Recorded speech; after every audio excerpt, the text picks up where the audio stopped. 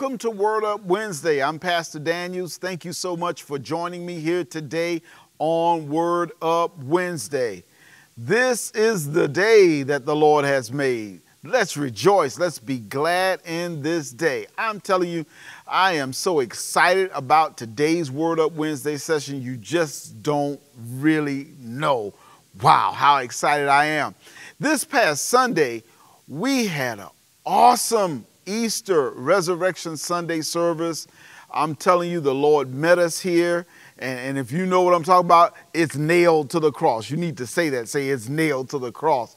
I'm going to tell you, God gave us a word. We had a wonderful time of worship. Our music ministry did a phenomenal job with some of the songs. And when I say with some of the songs that I requested that they sing, and they did a great job ministering those songs. The presence of the Lord was here. People received Jesus. People's lives were transformed. We thank God for our wonderful congregation here at Cornerstone Christian Center Church. Listen, I need you to share this broadcast with someone. Let them know that Word Up Wednesday is on. Let them know I'm getting ready to teach the Word of God, and they don't want to miss it. So go ahead, share that. Share with your contacts. Share it with all your family, your friends. If you're watching us on YouTube, make sure you share it, and make sure you also hit the like button. It does help for the video to go out to other people who are not subscribed to our channel, but it will be in front of their eyes and they could see it. They could get in on the Word of God. Glory be to God. Hello, everybody. How y'all doing? Glory be to God. That's right. It's nailed. It's nailed to the cross. That's right. Glory be to God. All of our depression, all of our oppression, sin, sickness, disease, transgressions, iniquities, generational curses, nailed. You need to say it's nailed to the... Y'all gonna have me preaching Resurrection Sunday service today. But no, I just want to remind you that some of the things that we're faced, we need to remind the devil that is nailed to the cross. Glory be to God. Well, I'm ready to get to the Word of God. I know you're ready to hear. Come on, let's pray. Father, in the name of Jesus, we thank you for this day. It is the day that you've made, and we're going to rejoice and be glad in it. It's come time for us to hear your word. We declare our hearts good ground to receive that word. I pray for everyone that's watching online. I thank you, Father, for peace being in their home, peace being on their job, peace being in their car, wherever they go, that your peace prevails in their life. I thank you, Father, for keeping them totally protected with the angel of the Lord being encamped around about them in the name of Jesus. I thank you that we have ears to hear and a heart to understand. And I thank you for anointing me to teach. It's in Jesus' name that I pray. Let everybody say amen. Glory be to God. Well, you know, prior to Easter Sunday, Resurrection Sunday, we've been dealing with the peace of God and how we have the peace of God. If you are born again, if you know Jesus as your Lord and Savior, Jesus says he's left us his peace. Look at John chapter 14. John, the gospel according to John chapter number 14, verse number 27. And Jesus tells us what he has left for us to take advantage of. John 14, verse 27 says, "Peace I leave with you, my peace I give unto you. Not as the world giveth, give I unto you. Let not your heart be troubled, neither let it be afraid." So Jesus lets us know clearly that if we're born again, we have his peace on the inside of us. It's on the inside of us, and it's ready to assist us. It's ready to enable us. The peace of God is a spiritual force, and it will protect you. We'll read that later in Philippians, but it will protect you. It will keep your heart and your mind by Christ Jesus. But we have to know how to access it so that we could take advantage of the peace of God that we have on the inside of us. And if you've been with us, you know how to do that. We went over that teaching, but I want to give you some keys today to seeing that peace not only manifest, but actually you gain the full potential of that peace on the inside of you. Go to Philippians chapter 4, because we're going to talk about two primary issues here that deal with the measure of the peace that you experience. Because I believe that because he's given us his peace and we have it, that sometimes we can be robbed of taking advantage of the full measure of that peace. And so we want to make sure that we're always positioned to take advantage of the full measure of peace that Jesus has left us. Philippians chapter 4, verse number 6. Look what it says. Verse number 6 says this: be careful, or that means anxious. Be careful for nothing, but in everything by prayer and supplication, with thanksgiving, let your requests be made known unto God. And the peace of God, which passeth all understanding, shall keep your hearts and minds through Christ Jesus. Let's keep going. Finally, brethren, whatsoever things are true, whatsoever things are honest, whatsoever things are just, whatsoever things are pure, whatsoever things are lovely, whatsoever things are of a good report, if there be any virtue, and if there be any praise, think on these things. Those things which ye have both learned and received and heard and seen in me, do, and the God of peace shall be with you. But I rejoice in the Lord greatly that now at the last your care of me have flourished again, wherein ye were also careful, but you lacked opportunity. Verse 11, not that I speak in respect of want, for I have learned in whatsoever state I am therewith to be content. I know both how to be abased, and I know how to abound. Everywhere and in all things I am instructed, both to be full and to be hungry, both to abound and suffer need. Verse 13, I can do all things through Christ, which strengtheneth me. The verse that I want you to focus on is verse number 11. So let's read verse 11 again. Not that I speak in respect of want, for I have learned in whatsoever state I am therewith to be content. And really, that is a part of the topic that we're going to deal with today, because I believe contentment is the anchor to the peace of God. Contentment is the anchor of the peace of God. Now, many people misunderstand what true contentment is. They think it's being unmotivated or to move forward or receiving God's best in their life. Some people think that being content means living a non-prosperous life. Neither of these is true. Then there are also those who understand the message of prosperity, but can't fit their definition of contentment in with their desires. Therefore, they skip over this verse like it doesn't even exist. If we do that, we run the risk of becoming competitive and trying to be better than the next person. This is the world standard and their definition of self-worth. Then we also have those who preach God never promised to give you your desires, as they preach their version of contentment. But the Bible says this, the Bible is clear. Psalm 37 verse number 4 says, delight thyself also in the Lord, and he will give you the desires of your heart. Delight thyself also in the Lord, and he will give you the desire. So if getting your desires is contradictory to being content, then that verse would not be in the Bible. Matter of fact, Mark chapter 11, verse number 24. Mark chapter 11, verse number 24 says this, therefore I say unto you, what things soever you desire, when you pray, believe that you receive them, and you shall have them. So the Bible is clear that God wants you, he wants you to pray about your desires so that you can receive them.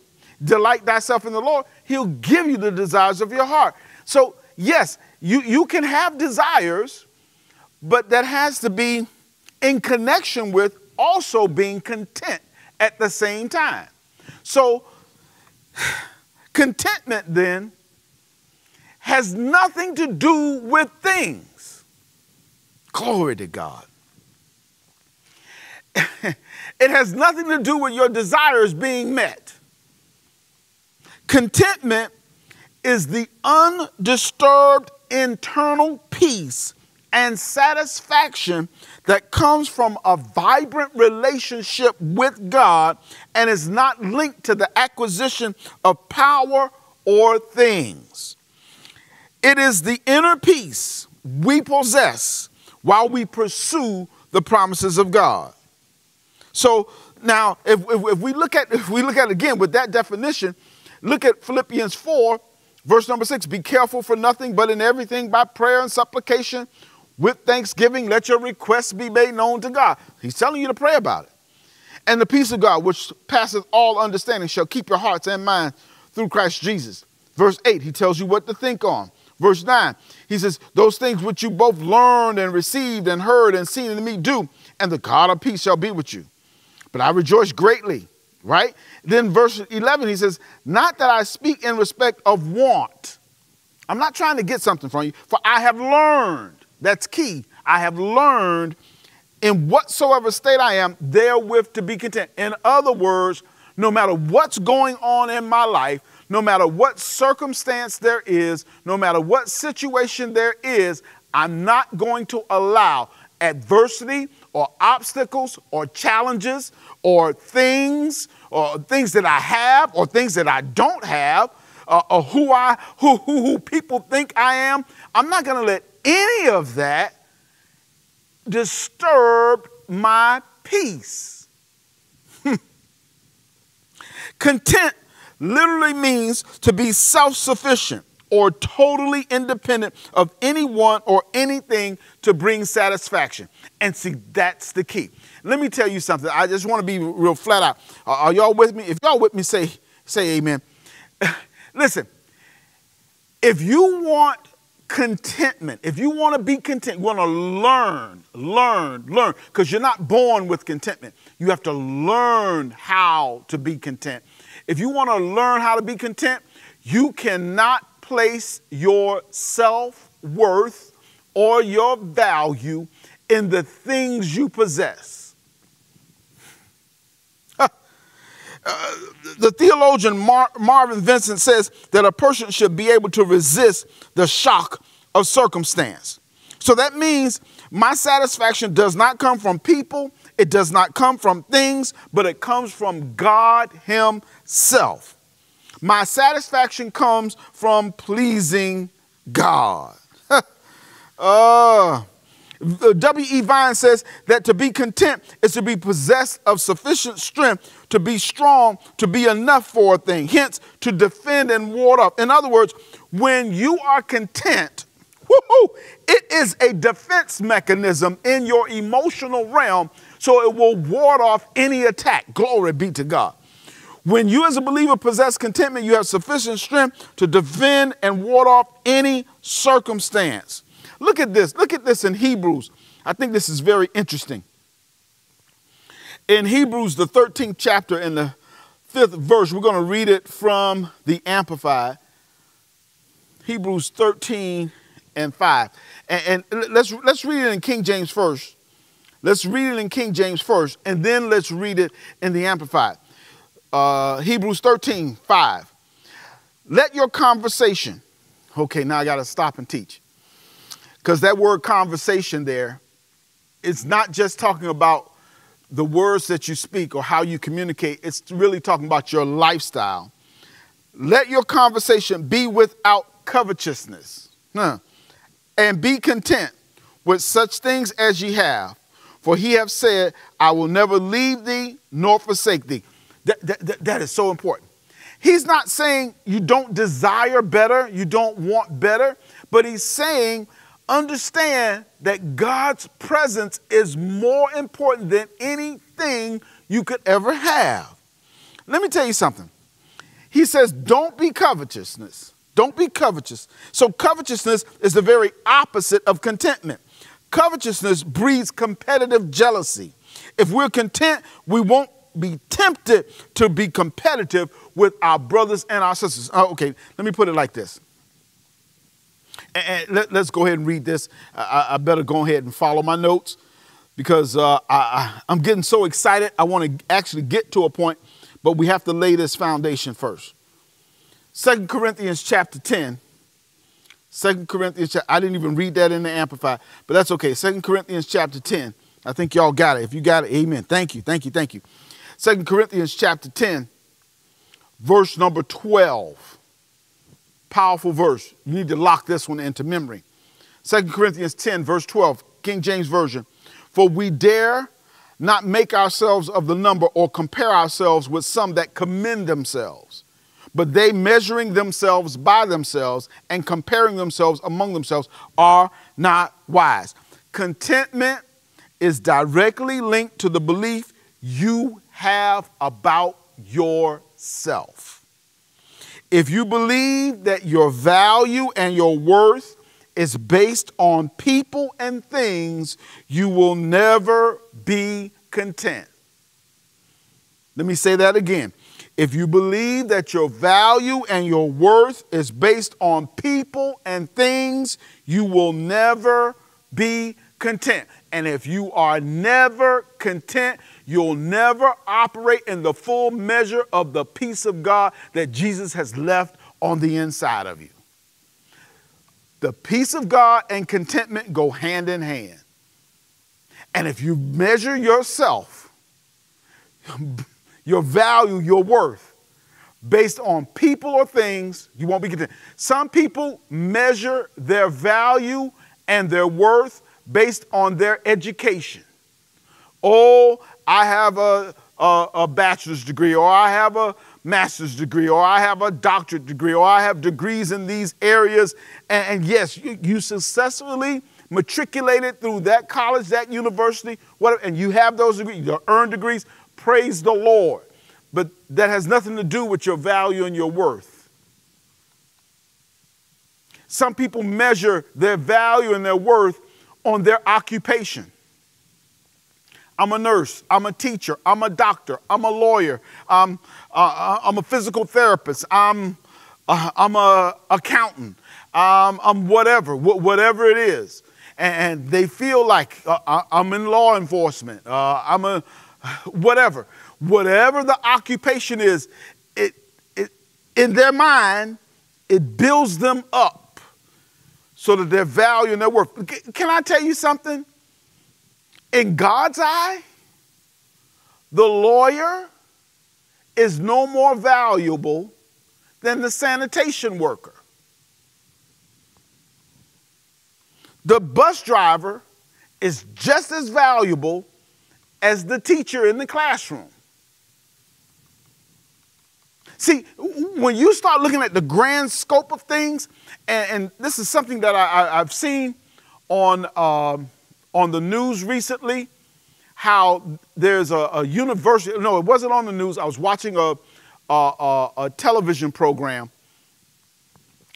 about rehabbing homes.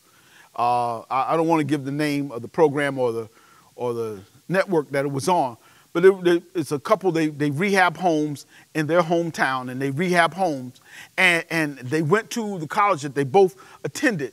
And the college said that they're now building a whole school, a whole institute that has to deal with carpentry and plumbing and electrical work, because they found out that there are so many people who have valuable skills that they've learned outside of college, and they feel like they're lesser because they don't have the college degree. And they're trying to incorporate that because they're saying, hey, look, everybody's path is not through the college, but the college can provide this for you.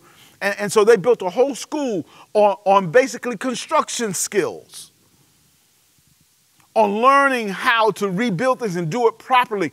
Because without somebody with construction skills, we would not have this wonderful facility. So, and what I'm trying to get across to you is that your value and your worth is not based upon your occupation. It's not based upon how much money you have in the bank. It's not based upon your pedigree, who your mother and your father is. It's not based upon what school you went to or didn't go to. God loves you. Woo, glory to God. God loves you so much that he knows the number of hair that's on your head. No, each hair has a number. Glory to God. And he places more value and more worth on your life than you could ever imagine. He placed so much value and worth on your life that he sent Jesus to the cross to die for your sins. Seem like I'm still at Resurrection Sunday, y'all. He placed that much value. So you have intrinsic value and worth on the inside of you. But if you believe you need these things, you'll never be content because you will always run up on someone who has more. And now you're trying to compete. And now you're comparing. You have to get to the place where you are content. You are content with who God created you to be. Not what he created you to do, what he created you to be, who you are. Glory be to God. See, if you believe that your value, your worth is based on people and things, you will never be content. But you can possess contentment when you understand that your value and your worth are not predicated on the things you possess. Let me put it like this. I've seen in my life, I've seen people place their value and their worth on the things that they possess. I've seen people say, you can tell the measure of a man by the car he drives. And that's just not true. That's just not true. My value and my worth is not based upon the vehicle I drive. Because God still valued me and God still had a whole lot of worth on the inside of me when in 1992 I was driving a 1972 and sometimes the air conditioner would go out. That was just my situation at the moment. That had nothing to do with my value and my worth. See, we cannot be like the world. There's a saying in the world that he who dies with the most things wins. That's false. He who dies in the Lord wins. See, our relationship with Jesus Christ has to mean more to us than anything else if we're going to learn how to be content. Now, being content does not mean you don't take care of your responsibilities.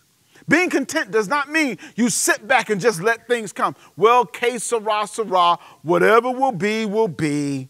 No. You still fight the good fight of faith. You still pray.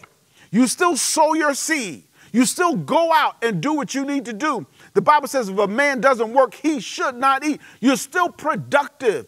You're productive for your family. You're productive for society. You're productive for your community. You're productive for your church. You still do the things you need to do. It's just that you've learned how to be content. I'm not going to let the absence of a thing disturb my peace. I'm not going to let the acquisition of a thing increase my peace. Because truth be told, listen, those things can come and go. You must learn how to be content so that you'll be stable and anchored in the peace of God. But I'm going to tell you something. Contentment is a big deal. Contentment is a big deal because if you don't learn how to be content, you open the door for the devil to come in. Let me explain it like this. Are y'all still with me? If you're still with me, say amen. Somebody says competition is exhausting. It is. It is, because you're always measuring somebody, looking at someone, seeing what they got. What they got? I can go get that. Really? Maybe it's not time. Maybe you shouldn't even have it anyway. Really?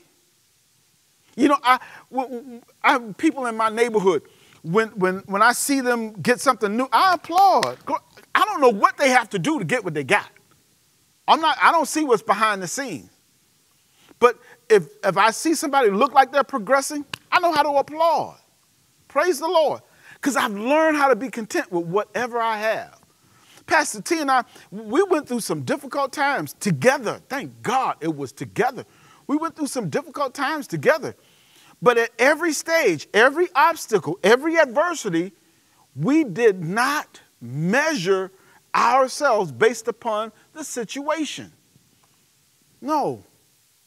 We knew all things work together for our good. Glory be to God. Matthew chapter 13. Let's go there. Matthew chapter 13. We're going to turn the corner. If you're ready to turn the corner, put your seatbelt on. Everybody, put your seatbelt on. Matthew chapter 13, verse number 18. Let's go here.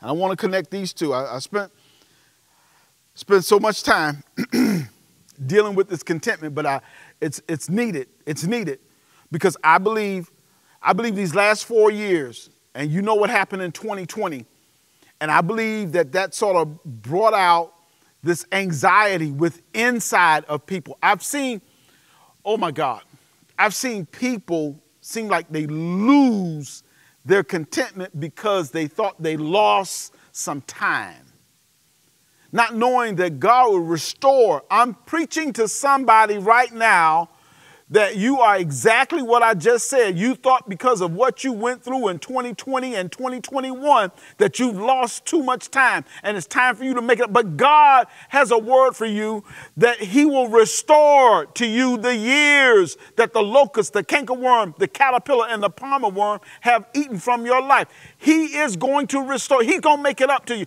But that's why you got to be content. Glory be to God. Matthew 13, let's keep moving. Glory be to God. If you receive that, say amen. Matthew 13, verse number 18. Hear ye therefore the parable of the sower. When anyone heareth the word of the kingdom and understandeth not, then cometh the wicked one and catcheth away that which is sown in his heart. This is he which is received seed by the wayside. But he that received the seed into the stony places, the same is he that heareth the word, and anon with joy receiveth it. But he hath no root in himself, but dureth or endureth for a while. For when tribulation or persecution arises because of the word, when tribulation or persecution arises because of the word, by and by, he is offended. He is offended. Because of the word, by and by, he is offended. When you are not content, you open up the door for becoming offended. Offense can come in when you're not content because you're competing and you're seeing this and you're seeing it. You're always looking at situations and circumstances and you're comparing yourself amongst yourself and you're looking at everything else and you're striving and because you're not content, you keep doing it. And then when somebody gets something, you can actually get offended that somebody else is progressing. To be offended is to displease, to make angry, to cause resentful irritation or displeasure. This describes an attitude or an emotion or a feeling. Offended, I am emotionally hurt. You could be offended. Somebody hurt you. I am emotionally hurt and wounded so deep that it's difficult for me to recover and get over it. Let me put it this way. Being offended is really the inability to forgive someone who has hurt you. Being offended is more than an attitude. It's more than an emotion or a hurt feeling. It is a trap. The word offense in the Greek is the word scandalizo. Scandalizo. We get the word scandalize in English.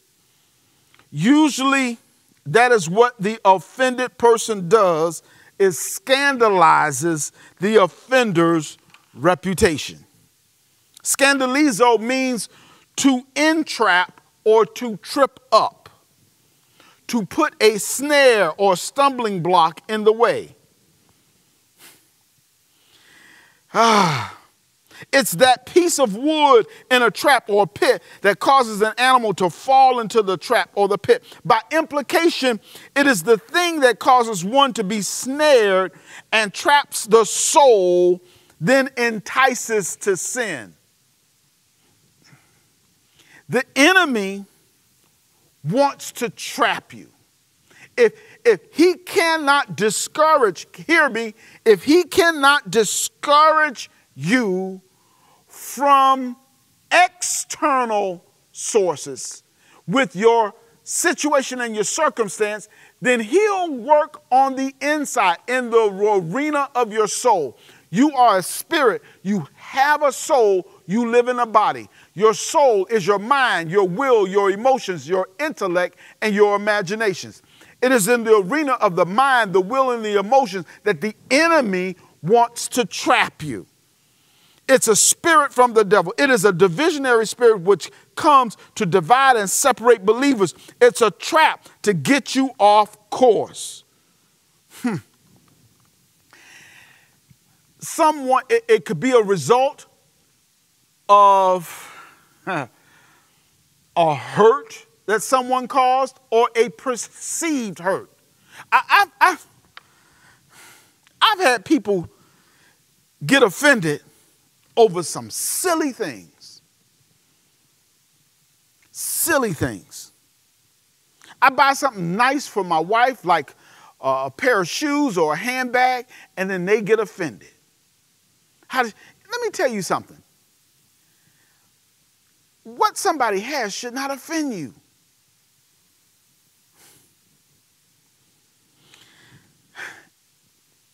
I've seen people since 2020, 2021, because Pastor T and I made a certain decision about a certain vaccine, and they got offended. They actually left the church because of a vaccine that they didn't receive. I received it, and they were offended. Why? Why? Why did you let the devil use something that didn't even happen to you, cause you to be offended? It's a trap. And because you're offended, you don't hear when I preach. And because you don't hear, then you won't be strengthened by the word to resist the devil when he comes. And that's exactly what he wants. He does not want you to hear the word so that you could be strengthened. So he allows you actually allow the offense to take place. He sows the seed for the offense. Look what they got. And then you take it. It's a trap. It is a trap. Proverbs 18. Are y'all getting this or what?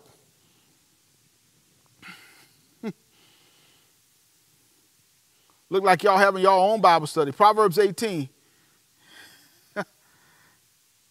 Let's see what verse we're going to. Verse 19. I got to calm myself down because I see this linkage here. If you're not content, you open the door to an offense. And if you're offended, you've just entered into the trap of Satan. Proverbs 18. Verse 19. A brother offended is harder to be won than a strong city, and their contentions are like the bars of a castle. The offense causes one to erect this wall within your soul so that you cannot receive, you don't want to give anything to the one who offended you, if they really offended you, and you don't want to receive anything from the one that you are offended by, if they even offended you. And sometimes the offense happens, you didn't even let the person know that they offended you. Let me tell you something. So now the Bible says this. It says, out of the abundance of the heart are the issues of life. The issues of life, anything you cause to happen in life, it flows from your heart. But when you are offended, you've put up these bars. Proverbs 18, verse 19, the contentions are like the bars of a castle. So you put up these bars. You set up this wall around your heart. Nothing's coming in, nothing's going out. No word in, no manifestation out. Did you catch it? The offense itself is stopping you from receiving God's best in your life. Jesus said in John chapter 10, verse number 10, am I getting too excited, y'all, or what? Jesus said in John chapter 10, verse number 10, he says, the thief, put it up, please. John chapter 10, verse, I know I was quoting it, but thank you so much.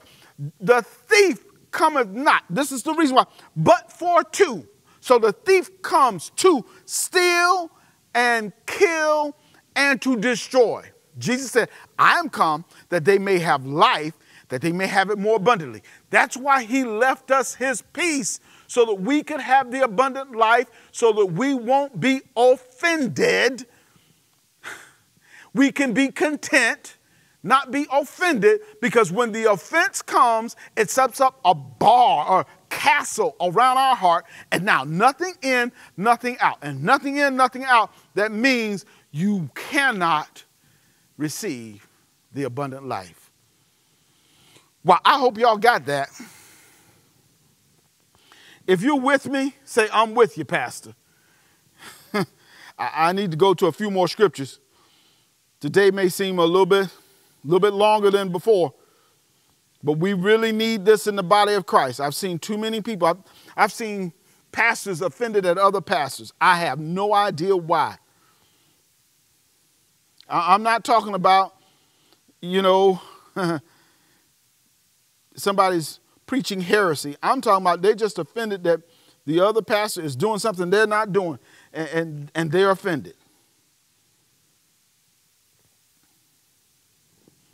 If you stick to your assignment, you can be content. If you stick to your assignment, you can be content.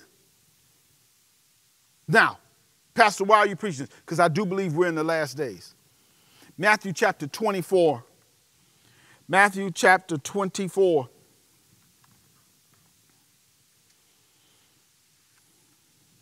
Then I'll have to tell you how to make sure you're not. Yes, thank you. Thank you so much. Thank you so much. Matthew 24, verse number 3. Verse number 3. And as he sat upon the Mount of Olives, the disciples came unto him privately, saying, tell us, when shall these things be? What shall be the sign of thy coming and the end of the world? So Jesus had told him, he said, look, I'm going to leave you, but I'm going to come back, and then the end of the world is going to happen after that. And he gave him, and so they gave him 3 questions. And Jesus answered and said unto them, take heed that no man deceive you. For many shall come in my name, saying, I am Christ, and shall deceive many. We're seeing that happen. It has happened in the past, but we're seeing it happen now. People saying, no, just keep moving. And ye shall hear of wars and rumors of wars. We're seeing that happen right now. See that ye be not troubled, for all these things must come to pass, but the end is not yet. So we're not at the end. For nation shall rise against nation, and kingdom against kingdom. There shall be famines and pestilence and earthquakes in divers places. All these are the beginning of sorrows. And they shall deliver you up to be afflicted, and shall kill you, and ye shall be hated of all nations for my name's sake. And then shall many be offended, and shall betray one another, and shall hate one another. The increase of believers becoming offended is a sign that we're in the last days. It is a sign of the times. Let me tell you something. Let me just get right to it. So now, how do I get the victory over being offended? Because I need to give you the answer, because something could have happened to you in your past. Maybe somebody hurt you and they intended to hurt you. And you know and they know they intended to do it. But the devil used it so that you could be offended. Sometimes things can happen, and it could be your perception that this person intended to hurt me, and they had no intention to hurt you. But by and by, you are offended. Then it could be a situation where you saw somebody and you thought it was just wrong for them to have what they have, and you are offended. I know some people in the world who have this misconception about prosperity. They have this misconception. Listen, God wants you to prosper. God wants you to be in health, even as your soul prospers. But he wants you to be content.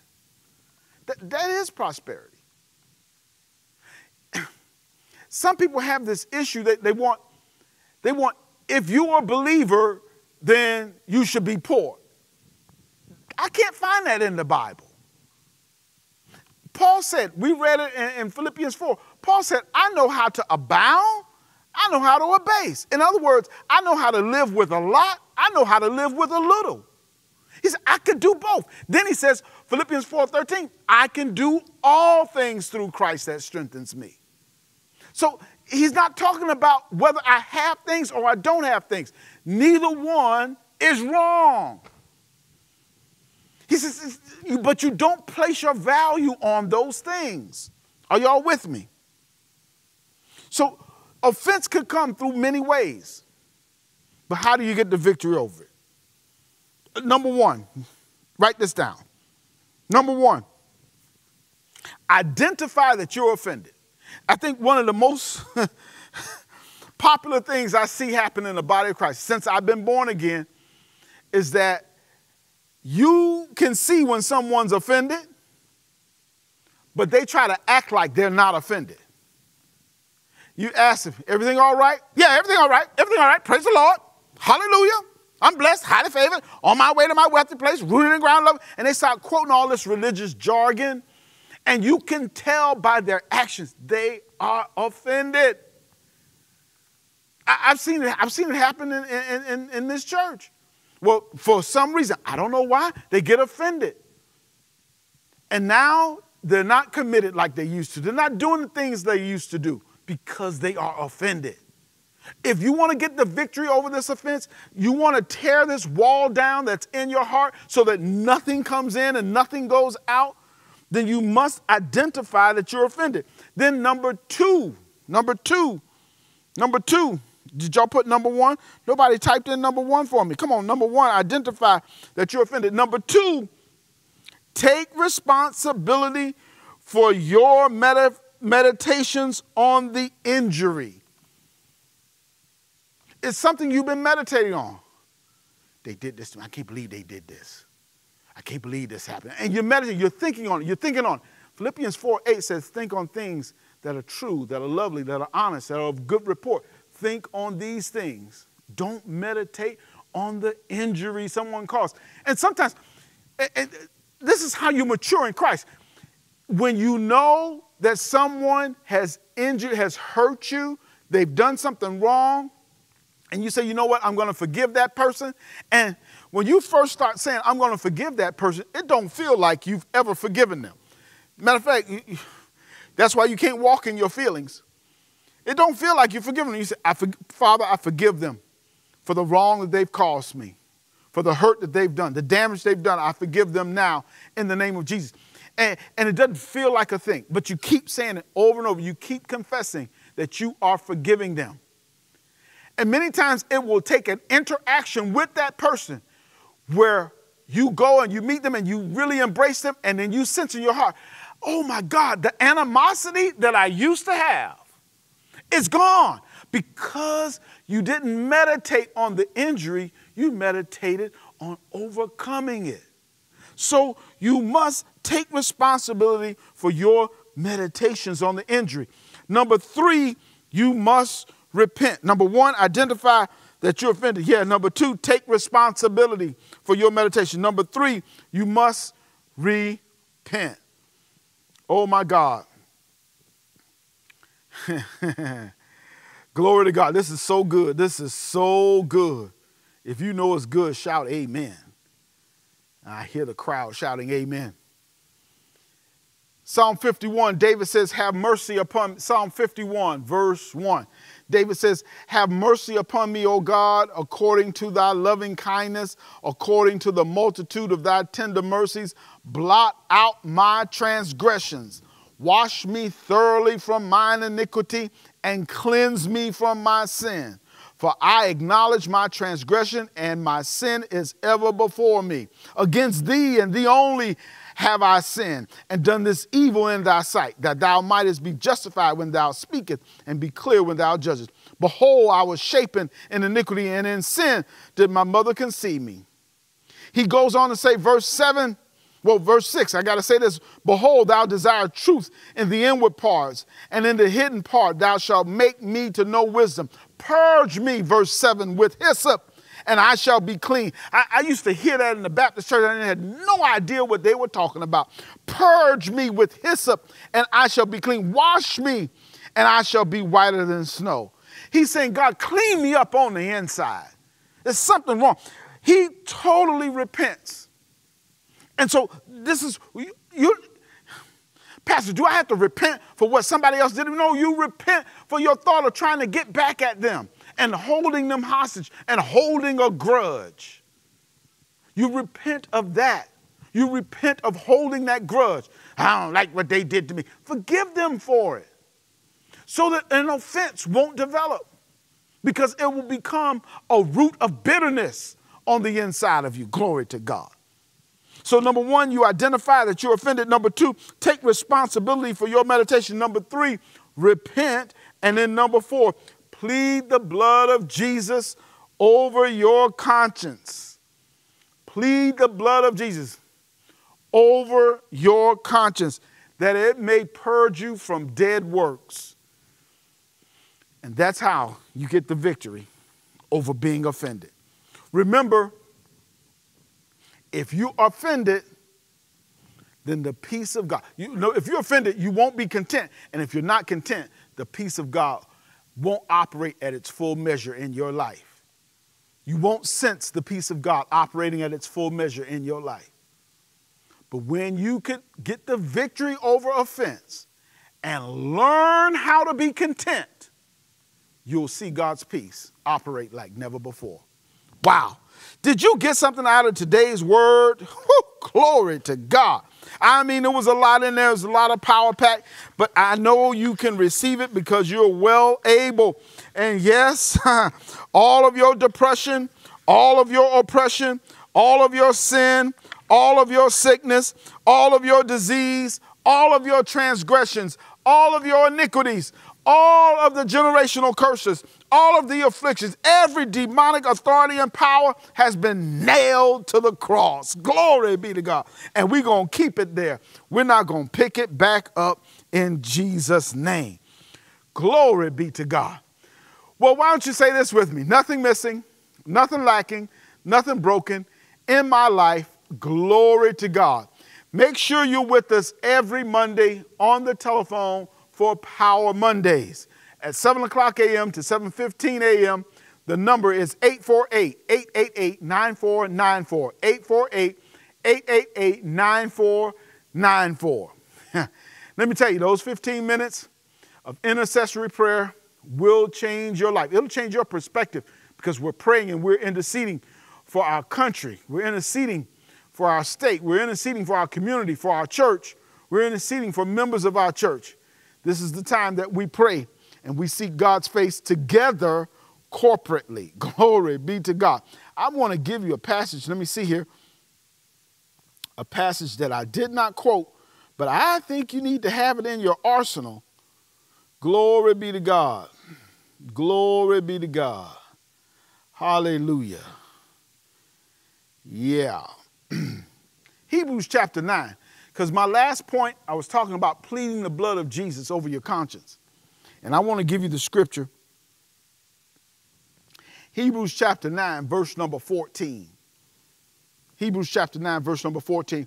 It says, how much more shall the blood of Christ, who through the eternal Spirit offered himself without spot to God, purge your conscience. Now, do a little study real quick. You'll see that you could leave it up on the screen. how much more shall the blood of Christ? And then you see a comma, and then it explains. It is a phrase or a statement in between those two commas that explains what the blood of Christ is and what it does. It says, who through the eternal Spirit offered himself without spot to God. Jesus Christ offered himself without spot to God. So he's saying that this blood is pure. This blood has power. Then it says, how much more shall the blood of Christ, comma, it explains it. Then it says, purge your conscience from dead works to serve the living God. What he's saying is the blood of Jesus has power to cleanse, purge, cleanse your conscience from dead works. That's why you plead the blood of Jesus over your conscience. And it works every single time. Glory to God. All right. Wow. Woo. I'm still teaching on that. Glory to God. I need to pause. I need to stop. Make sure you're here with us this Sunday. Hey, this Sunday is first Sunday in April. Can you believe it? Already? The first Sunday in April? Make sure you're here with us on this coming Sunday. It's Covenant Communion Sunday. So we'll be partaking in communion together as a covenant family. Make sure you're here. We're going to welcome some people as new members of our church. You don't want to miss this coming Sunday. Well, it's offering time. It's time for us to return our tithes and give our offerings so we can advance God's kingdom in the earth. A tithe is 10% of your gross income. Offering is everything above that 10% level. And I am so excited that so many people participated in sowing a resurrection seed on this past Sunday, on Resurrection Sunday. And that's without any prompting. It is a sacrificial seed. It is a sacred seed, but it will produce a harvest in your life. I am confident of that, because anytime you offer a sacrifice unto God, God honors that sacrifice. And can I tell you something? Everybody's sacrifice is at a different measure or a different level. A sacrifice is something that is unusual. A sacrifice is going beyond your initial expectation. And if you could take an amount, whatever that amount is, and you're accustomed to going out and you could spend that amount without thinking, then giving that very same amount is not a sacrifice. What is a sacrifice is going above and beyond that. And I'm so excited for those who offered that sacrifice, because I know I stand in agreement for you receiving the maximum return on your seed sown into Cornerstone Christian Center Church.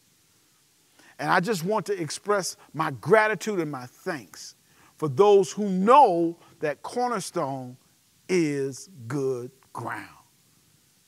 I pray for your harvest to come quickly in Jesus' name. Now, are you ready to give? We made it easy for you to give. There are 4 ways to give, 4 ways to give.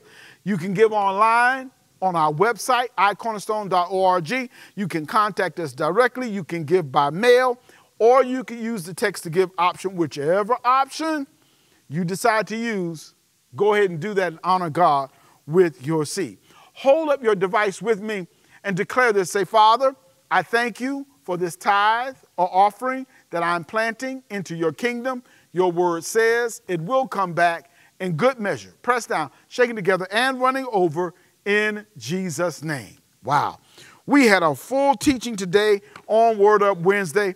I know your life is going to be a whole lot better, because we're learning how to be content, and we will not open the door to offense. That way we can experience the full measure of the peace of God on the inside of us. Go in peace, prosper, and remember, Jesus is Lord.